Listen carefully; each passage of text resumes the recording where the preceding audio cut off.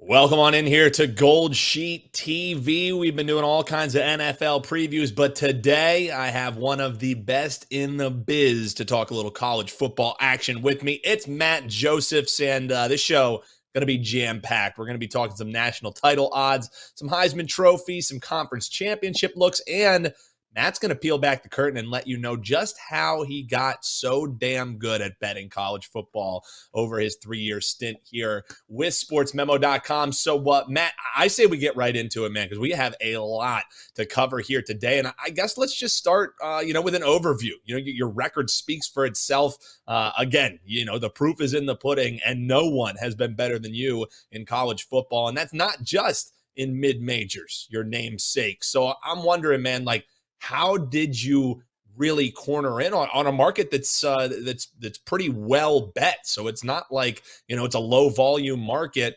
So I'm just wondering how year over year you're able to have the results that you do.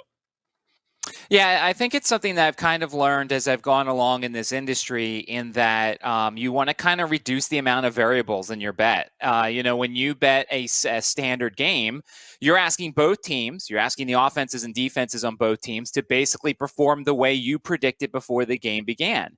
And that's, more often than not, if you put in the research, it's going to happen. I feel like in college football, you don't see as many massive upsets. Of course, you see Appalachian State over Michigan many years ago. You see some of the other upsets that have occurred.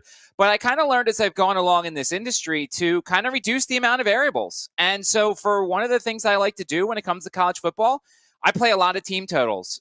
Basically, I'm asking one offense to outperform one defense. I don't care what the other team does for the most part, as long as they, go 3 and out as quick as they can so my team can get the ball back, or drain a lot of clock so my unders can hit. So I've basically done, and I was looking over, at least half of my plays are team totals, because I just feel like it's a market that you can certainly exploit. There's key numbers. Obviously, 14, 21, 17 are key numbers in football, no matter what level it is. So when a book offers a 13.5 or a 16.5 or a 20.5, you kind of look and see if it applies to your over or your under. One of the other things I like to kind of do is kind of reduce the game stuff too. I like to look at first quarter plays. I like to look at first half plays. I like to look at occasionally maybe a second half type of play. Do I think a team is better in the second half than they are in the first half? One of my favorite little systems, and I don't necessarily have all the numbers for it, but I like playing first quarter unders involving the academies. And certainly in the games that involve the academies, you get really low totals, but you play that first quarter because here's how it goes in theory. Your academy team gets the ball. They go on like a 6 or 7 minute drive. They kill a lot of the clock. If they kick a field goal, it doesn't leave a lot of time for the other team in that first quarter. And if your defense is good enough, which in the past Army's defense has been good enough, so they've been one I've used this with, and Air Force as well, then they play defense and in theory will hold up, and then the other team gets the ball back, and then they go on another time-consuming drive. So I'll be very interested to see that first week of the season. Navy and Notre Dame, when they play that game overseas, the first quarter number hasn't come out yet, but I'll be interested potentially. Navy's got a legit defense this year. Their quarterback situation isn't necessarily the greatest, and Notre Dame's defense isn't bad. Usually when you have a lot of time to prepare for the triple option, you do pretty well against it. I'll be interested to see what this first quarter number is in the Navy-Notre Dame game, because if it is a good one, I'm looking at the under. Yeah, and it's like everybody already knows about that Army-Navy game under trend. I know last year it kind of got broken up because of that overtime period, but yeah, I love that. Using that same thought process to find a market that not as many people are looking into, and that's those first quarter academy unders. And that's the thing is a lot of people, they get caught in with game long, the old standard sides and totals. And it's something that you guys have done on Prop It Up as well, showing you can build a bankroll betting some of these lower bet markets, and you're going to find better numbers and better spots because of it. A lot of the numbers you'll see in that are just formula driven as well. And as Matt was talking there, you saw some different screenshots that we have from the Gold Sheet. The football Gold Sheet is going to be released in just a few weeks, 2 weeks to the day, and that's August 22nd. And right now you can get the entire season. We have early bird pricing up for just the cost of 6 individual weeks. And that's not just college football. That's not just NFL. That's both of them. You'll get college football week 0 through the Super Bowl. Check that out. I mean, one of the best deals. And if you like sounding smarter than your buddies, man, having the Gold Sheet is a terrific way to do that, because it's not just plays telling you what to get. you're armed with all this kind of information, like great handicappers with Matt Joseph's come up with, in their processes that they have as well. So one thing that everybody likes to sound smarter than their buddies with, Matt, is I already know who's going to win the national title. Now, it's not a market that I love. I've talked with this with Eric, is I don't really play many futures unless there's a lot of zeros on the back end of it. Unless it makes sense for me to tie up my bankroll for a couple months to get a nice long shot home, I don't really bet much of these markets. So I'm wondering, I guess the first question is, do you dive into these markets? And if you do, I guess what's your kind of philosophy behind betting something like trying to find out who's going to win the national title? No, it's exactly the same thing that you just said, basically. And you look at the odds there, and it's the expected teams or the favorites. And really, it comes down to, and this is something that we talk about a lot. First off, having multiple options. Let's say you do like Georgia, and you think they're going to win the national championship. Well, they're going to be a favorite in every book. So if you have multiple options, you can find some sense difference. Obviously, the plus 215 here, let's say BetMGM has plus 300 or FanDuel has plus 325. So you want to give yourself some options. But much like you, when I look for these long season props, I kind of want to find an underdog. I kind of want to find a team that is going to come off the come off the radar. We'll talk about the Heisman Trophy, and I've talked about it on the show before. There's a guy that I sprinkled a little bit on. I know he's probably not going to win, but still think it's a fun bet. You look at the numbers down the line here when it comes to this. I mean, Texas maybe has a shot, but you're asking Texas, a team that's traditionally, struggled as of late to have a winning tradition, at 22-1 to basically go through Georgia and Alabama and Ohio State and Michigan. And maybe Ohio State and Michigan both don't make it. Maybe Georgia and Alabama don't both make it. So it's a market that I don't like to dabble in very much. You continue down, you look at LSU, they're okay. Obviously they're good, but they also have to go through Georgia and Alabama potentially. USC, it's the Pac-12. We rarely see a lot of great things from the Pac-12. Occasionally the conference does step up, but it's just a market that if I can't find a sleeper that I can attach to, I'm just not going to play it. And this is one of those markets where you can't really do it. Yeah, and Matt, I know that this wasn't something we planned to bring up, but I'm just wondering, as far as this market stands, do you think it'll be easier to find some longer odds teams to get home when the format does change, when it goes to the 12-team playoff format? Or are we just going to be looking at, the SEC teams just now getting a first round and second round bye potentially once the new format comes around? I'm just wondering, moving forward, how you see that breaking out. In theory, there is more upset potential because you're adding another game potentially to some of these favorites, but there's a reason why they are the 1 seed or the 2 seed. They're just that much better. You could have added the past couple of years, you could have made a 68-team tournament, and we still would have gotten to Georgia and TCU most likely and all the previous champions. So the best teams are just going to keep getting there. You might have, maybe you have 1, 2, 3, and 5 get in the Final Four instead of 1, 2, 3, and 4. But for the most part, college football, the top teams almost always get to the championship game. Yeah, I love that breakdown for sure, Matt. And something that I kind of thought as well when they expanded the field. It was great. Okay, let's see how much difference this makes. Probably none. All right, let's swing it to Heisman Trophy, Matt. And apparently, if you ask most of the talking heads, Caleb Williams at USC already won the award. So why are we talking about it now? This is another one of those markets where you look towards the top and you try and find it. And this is also one of those markets that if you have a bunch of different options, you might see some differences in sense. As you look at the DraftKings one, Caleb Williams is plus 550 to win the Heisman Trophy, and he is the best quarterback in college football. And obviously, quarterback is the key word as you look at the list. Most of the guys you will see are quarterbacks. There's occasionally a wide receiver up there. Marvin Harrison Jr. is the highest non-quarterback that's currently listed. He's 20-1 on DraftKings. So that's the kind of key here. And really it comes down to this. Who do you think is going to win the national championship, and who's going to be the reason why they win the national championship? Now, obviously, USC probably not going to win, but Caleb Williams is going to have really good numbers. Now, I gave out Taylon Green. He lost one of his wide receivers already. That's a little bit of a concern, but I still think Taylon Green is going to do all right. He was 500-1 when I got it. It's not going to win. That's why I put a fifth of a unit, a very little amount, just to have a little fun. If you look for a potential sleeper here, Kyle McCord at Ohio State is 25-1. I hate Ohio State. I lean more towards the Michigan side of things when it comes to that rivalry. But, I mean, Kyle McCord is the best wide receiving core in America. Marvin Harrison Jr., who's listed above him at 20-1, he's got several other guys who are really good. If you think Ohio State is going to make the championship game, if you think they're going to make the Final Four, I think Kyle McCord at 25-1 is not a bad bet. Obviously, Drake May is up there. Michael Penix Jr. from Washington is going to have a great season, but is Washington going to have a great season? So you kind of, when you handicap Heisman, you're trying to figure out who those Final Four teams are, why they got there, and who's going to be the reason that they do it. Caleb Williams is the favorite. He's the best quarterback in the league. I'd maybe take a look at Kyle McCord at 25-1 if you think Ohio State is going to do some big things this year with their great wide receiving core.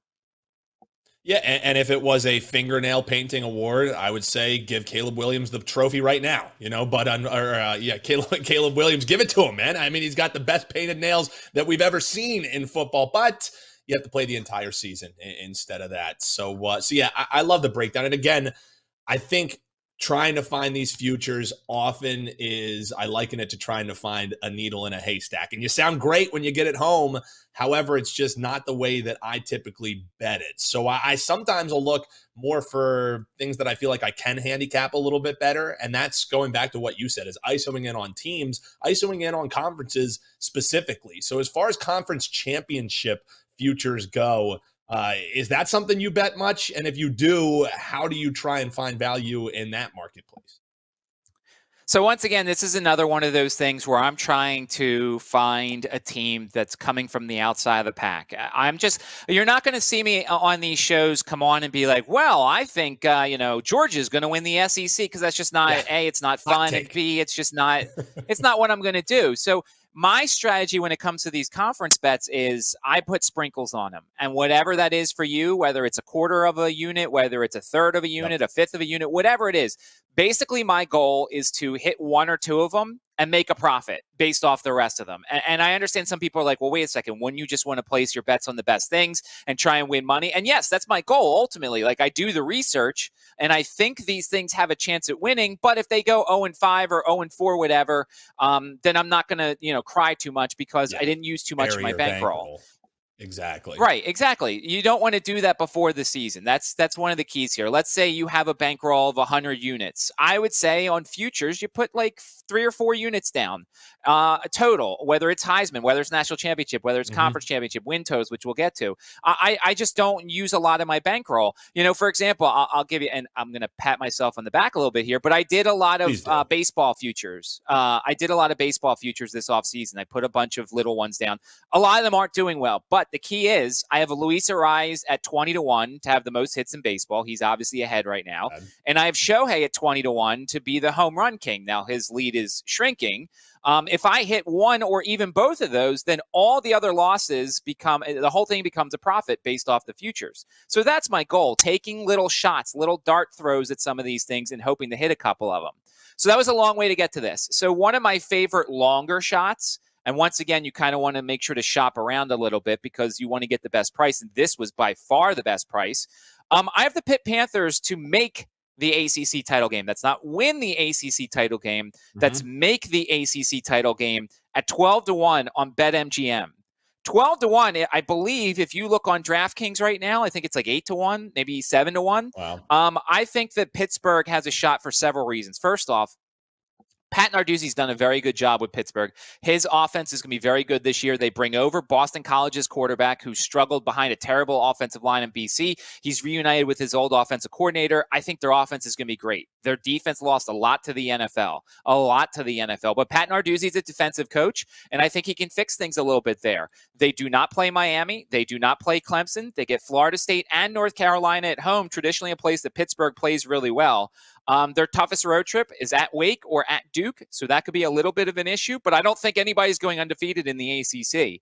So when you look and try and decide on which one of these you want to potentially do, you take a look at schedules. How many of the best schools are you missing? How many of them do you get at home? Are there any scheduling spots that may benefit you? Let's say the league favorite has a really large game the week before they play you, so there could be a letdown spot. You kind of want to make sure to look at the scheduling spots. And then, of course, you want to look at the coaches. You want to look at the team itself. But I think schedule is just as important. The other one I kind of like that's a little bit longer odds, San Jose State to make the Mountain West championship game. That's make the championship game at plus 550 on DraftKings. San Jose State has a really good offense. The Cordero kid at quarterback is really good. He's got a lot of his pieces back on offense. Now, the reason why these odds aren't bigger is because the defense lost all of their good players on the defensive line. Their defensive line was so good. It got a lot of pressure and basically saved the rest of the defense. So they've got to replace all those guys. San Jose State hosts San Diego State. They host Fresno State. They host Air Force. They play at Boise State.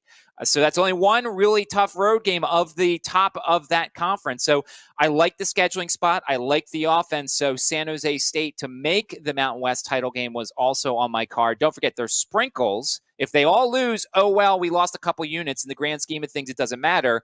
But I like San Jose State and Pittsburgh to make their respective conference title games. Well, and I also really like the piece that you had in there too, just regarding, being able to make a potential profit on these and also being able to assuage maybe some other spots that you took some shots at. And when you're making that distinguish of it to make the title game, if Pitt comes out to a great start to the season and then, it's starting to get close to ACC title time, you have a much better chance at guaranteeing with a 12-1 ticket, you're going to have some form of profit. Because let's say Pitt has a great season, they end up with favorites in a game that's going to decide which team is going to be making the ACC title game, or you see a dog that really could potentially get home as well and maybe usurp Pitt and not get them in. So with a 12-1 ticket just to make, not to win, you're not pigeonholing yourself into, well, I have to take the other team once they make it to the title game. No, you're just saying, hey, they have a good season. We got a live 12-1 ticket. I love that distinction because that is what sports betting is all about. If you're doing this to truly make a profit, if you're watching these videos, if you're riding with the GoldSheet, that's what you're trying to do. You're trying to have a disposable income. Some people do it for their full-time jobs as well, and it's making smart bets at smart numbers. That's why I love that distinction. Yeah, do you want the longer ticket? Do you want to be able to say, I told you Pitt was going to win? Yeah, that would be great. However, looking the smartest guy in the bar isn't necessarily the way to continue to build a bankroll. So great stuff from our man, Matt Josephs. He's also a contributor here with the football gold sheet that is dropping 2 weeks from today. NFL, college football, all of this information that you've been seeing and more. Just the absolute value that the gold sheet is. Sure, it's going to tell you exactly what to place on, but it's also going to arm you with the tools to handicap yourself throughout the season. So I couldn't suggest it enough. It's a tool I use myself. So check it on out at wt.buzz/GS. And we are going to have Matt Josephs with us back for another show. We're not done quite yet. We're going to talk some team totals as long as season long goes. But if you have any questions for the college football guru, drop them below in the comments. We'll try and respond to them coming up this Thursday's edition, where we do a little bit more of a grab bag, some season long props for you. But let's start off with some handicap win totals, the way that maybe you end up betting this, because expectations versus reality are what I look at in season win totals. What is the team expected to do? And then whether the ticket cashes, whether it doesn't, it's a real chance for you to say, here's what I expect the team to do versus what the marketplace is. So, we talked a lot about maybe some bets that we don't make as much. I feel like with the way that you handicap, Matt, and the way that you break down these teams heading into the year, win totals is probably something you do add to your portfolio. Is that fair in my assumption? Oh, yeah, certainly. And full transparency, because we're never 100% right. Last year, my largest play was the over on Army. I thought the schedule lined up perfectly for Army. I thought their offense was going to be a lot better, and it didn't. It did not work out. So, unfortunately, my largest play lost. And we had some smaller ones. One of the teams I'm going to recommend this year, their over lost because they had a ton of injuries and couldn't overcome it. So, it's not an exact science. But basically, what I do to kind of sit down is you take a look at a schedule. and you pick any sort of team and you look at how things lay out. And once again, it's kind of like the conference championship stuff. You want to look for scheduling spots. You want to see, is there 3 home games in a row? Is there a sandwich spot where you have 2 tough games and you have an easy game in the middle that you might lose because it's on the road and you're more focused on the other games? So what I kind of do is I do a first-time run-through, and I go and I do the win-loss. And if there are games I'm not sure of, I give them a half. If there's a road game that I think somebody's going to win or might not win, I give them a half. And then I kind of look, I'm like, all right, so here's 3 sure wins. I've got 4 halves and I've got 5 losses. Well, this is kind of the number I'm looking at. And the key is, for me, I didn't look at any of the Vegas numbers before putting all my numbers together because I don't want to get influenced. When you look and see, if you go out there, and this is what I do for the Super Bowl also, for all the thousands of player props, I mentally go through the Super Bowl, and then I say, all right, this is what I'm thinking. Let me match it to what the props are. So if I don't know what the numbers are out there, then I could be way off on something, and they could be way off on something. So that's my first thing. And as we get closer to the season, chances are you probably have seen the numbers by now, but if you haven't and you want to dabble in this market, do your numbers first and then see how they match up with what's out there. The other thing, and once again, it's a broken record, got to have different books. Let's say I love Northern Illinois over 5.5. Okay, I think the Huskies have a really good team. I think that injury-wise, they got ravaged last year. Rocky Lombardi is an above-average quarterback. If they stay healthy, I think they can approach 8 wins. So I did all my things, and I went through all their schedule and everything, and I came up with about 7, 8 wins.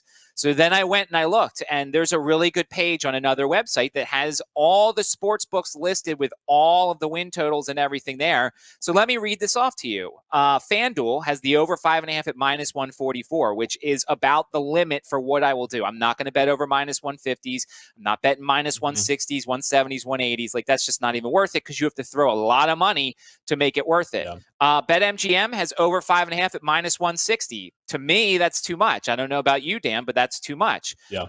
Caesars has over 5.5 at -161. So obviously there's a 1 penny difference there. It's still too much for me. And then here's the kicker. DraftKings has 6.5 as their number. And the over is plus 135. Now, while I'm projecting 7, 8 wins for Northern Illinois, maybe you put like a quarter of a unit on over 6.5. I feel much better with over 5.5 at -144 on FanDuel. And that's the key to having multiple sports books is you give yourself the opportunity to find it. And guess what, Dan? There's some teams that I've seen that have 5.5, 6, and 6.5, depending upon the book. And obviously that makes a big difference depending upon what your number is. Maybe you get a better under, or maybe you get a better over. So that I can't stress that enough to be able to give yourself multiple options, especially for a market like this. No, I couldn't agree more, Matt, and especially in a market like this, but even just a macro view of how to make money when sports betting. If you don't have multiple outs, and I'm saying 3 is the bare minimum, it's hard for me to say that you're actually serious about making money, because it really is the difference. 10 cents of juice every now and then can be the difference when you're talking about razor thin margins of hitting above that 52, point whatever percent. These razor thin margins, having a difference in even just 5 cents of juice is ultimately important. So I echo those sentiments completely. Have as many outs as you possibly can, and always take the best number. Okay, sometimes it's a pain in the ass searching around. You find what play you want, and you have to go to 7 different books to find which one has the lowest juice. Okay, yeah, it is a pain in the ass, but it's a bigger pain in the ass being broke towards the end of the year because you let yourself take bad numbers all year long. So completely echo those sentiments. I mean, what a terrific episode in less than half an hour, Matt. We got people already ready on 5 different markets and got them all kinds of actionable info. And that's what the Gold Sheet is all about. As I said, Matt will be back with us on Thursday. If you have any specific questions you want for him, drop them below in the comments. Make sure you hit a like and a subscribe for us here, because the Gold Sheet TV is rocking through the entire season, getting you ready to go for college and NFL football. So appreciate you coming on. That's Matt Josephs. I'm Dan Alexander. We'll see you on Thursday. And don't go anywhere. Stay right here on WagerTalk TV and Gold Sheet TV for all the actionable info that you need. We'll see you next time.